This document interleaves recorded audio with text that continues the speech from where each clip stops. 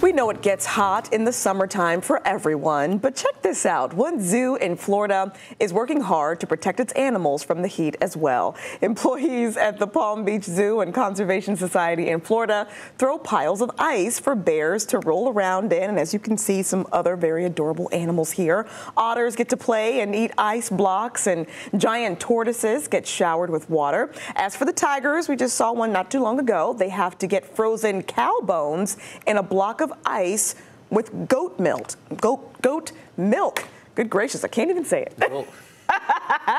Goat milk. Goat.